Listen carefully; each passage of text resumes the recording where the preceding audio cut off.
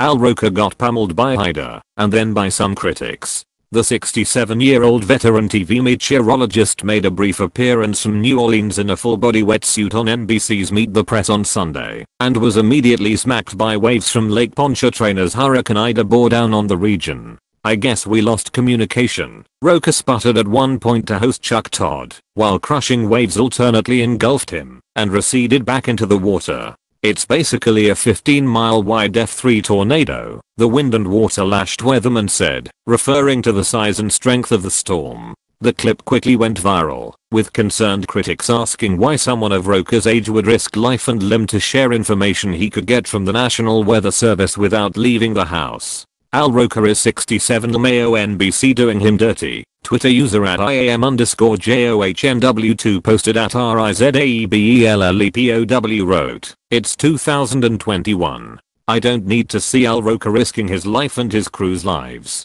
to show me a hurricane. It can be reported on without standing outside in the middle of it." Roker later appeared on MSNBC to assure viewers he was not in harm's way and offer some choice words to those who said he was too old to be out in the storm at all. "Some people are like, he's too old to be doing this.